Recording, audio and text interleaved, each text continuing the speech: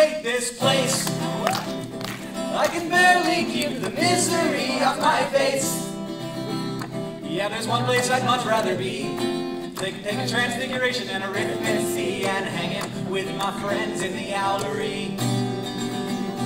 But instead I'm learning parts of speech and trying not to fall asleep and avoiding the only girl in school who might like me. It's so grotesque when the guy sitting next to me drools all over his desk.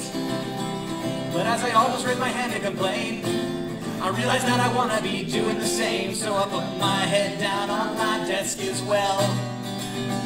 And then suddenly I'm learning to spell to make my teacher's head swell. And then he wakes me up and I can't help but yell, Engorgio! This isn't Hogwarts, this is a concrete box, and the pictures on the wall are never gonna talk, and the teachers don't care, and the kids don't try, and the most magical thing we have is fluorescent lights, and they don't put you in Hufflepuff if you aren't cool. They sort you in the parking lot after school, and I think if I looked into the mirror of Eris said, I'd be wearing wizard growth with gold and red.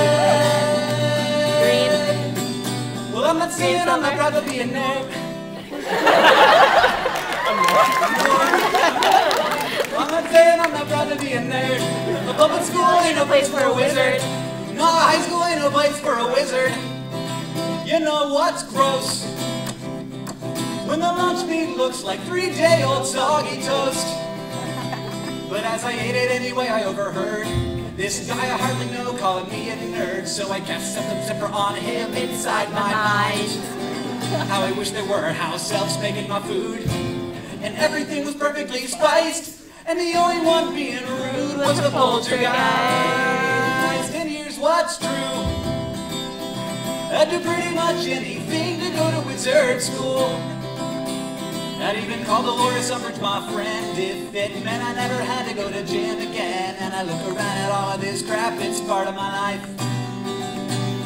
No ghosts stalking the halls or hanging in the bathroom stalls, and the stairs don't move cause there's no stairs at all. Oh, this isn't Hogwarts, this is a concrete box, and the pictures on the wall are never gonna talk, and the teachers don't care, and the kids don't try, and the most magical thing we have is fluorescent lights, and they don't put you in Hufflepuff if you aren't cool. They sort you in the parking lot after school, and I think if I looked into the mirror there it said, I'd wear wizard rose with gold and red.